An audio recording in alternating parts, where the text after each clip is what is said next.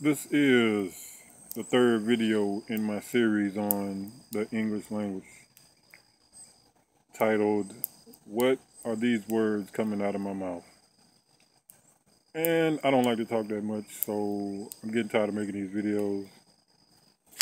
But anyway, I'm gonna try to get through these quick. I got one more video to make in this series. So on this one, I want to talk about the 3 different ways, well, basically syllables.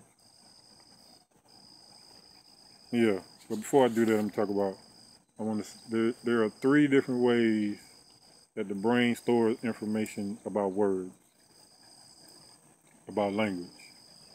There's the visual, which is the way the words are spelled with their letters. And then there's the audio, how the words sound. And dang it, I forgot the other one.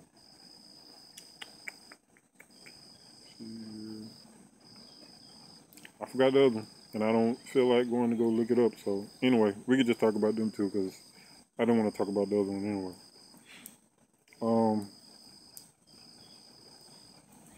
I say that to say because it seems kind of trippy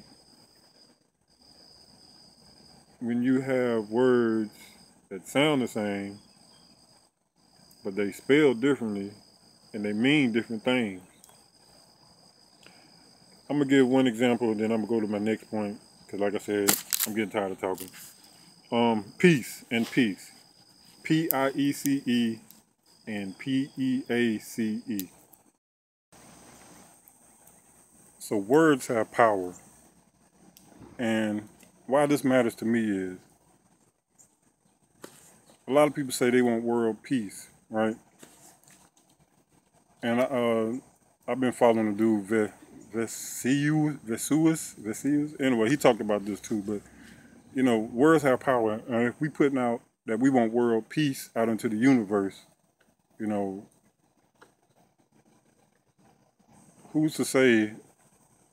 Let's just say it could be translated to say peace, as in the way we want it, or it could be translated to say we want world that's a peace, that's apart, because basically that's what a peace is. Peace is P-I-E-C-E.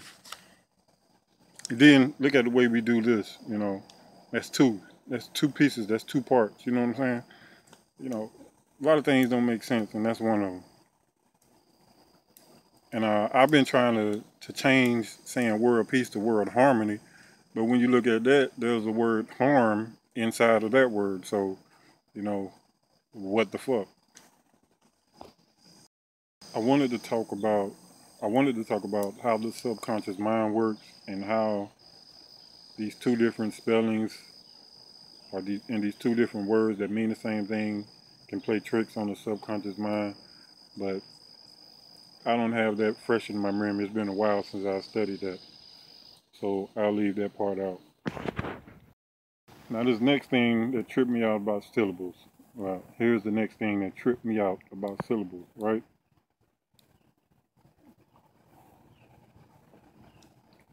Let's look at the word condition and the word tradition. All right, first, condition. Condition has 3 syllables. The first one is con, which is a prefix. The second is di, which is the root of the word, and shon, which is the suffix. Now, this tripped me out when I first realized it. When I first realized that the root of this word is only two letters, D and I. Condition is a word where, when we say it, we view it as one whole word. But when you break it down to its root, you're like, I said to myself, what the fuck does this really mean? So I had to go to my handy dandy notebook, now my dictionary, and look up what was the root of this word. And D, or die, or whatever, the root of it is the same as the root of dictate, which is basically to say something. I'm still confused about what the word condition means. Because if you take the prefix con, which is with, and shun, which is the state of something, you get with saying, or the state of with saying. I'm not an English major, and shit don't make no sense to me. Okay, this brings a close to my third video in my series.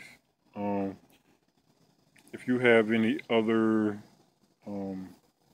words, phrases that kind of trip you out in the head, please leave a comment for me.